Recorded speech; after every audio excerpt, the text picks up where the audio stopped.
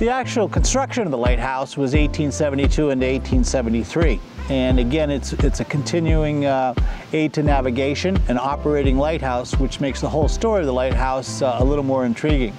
About 4 years ago, I think it was 2014, we were able to get the lighthouse from the state, from DCNR. We have a 35-year lease, and we established a nonprofit that allows us to go after grants and funding to start to restore, rehab, and preserve the lighthouse.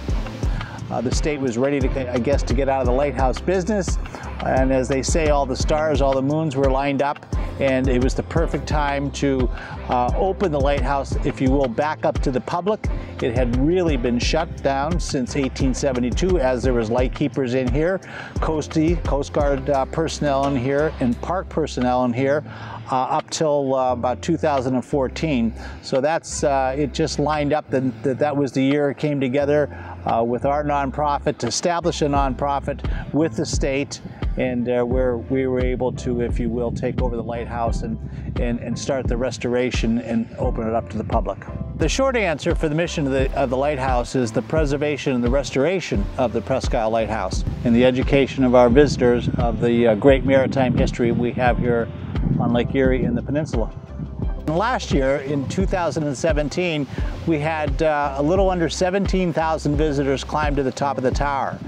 It was a very successful season for that. We had another 25 or 30,000 visit the lighthouse in the grounds, but we say easily there was a total of about 40,000 plus visitors that came here to see us here at the lighthouse. I think one of the most fascinating things about the lighthouse that a lot of people are not aware of is it's still an operating lighthouse, or as we say in the parlance, an aid to navigation. And I think that makes it very special for me, because we're not just rehabbing or restoring an older home. So it really is a maritime piece of history that we have right here at the park, and again, that makes it a little more special to all the visitors and to myself included.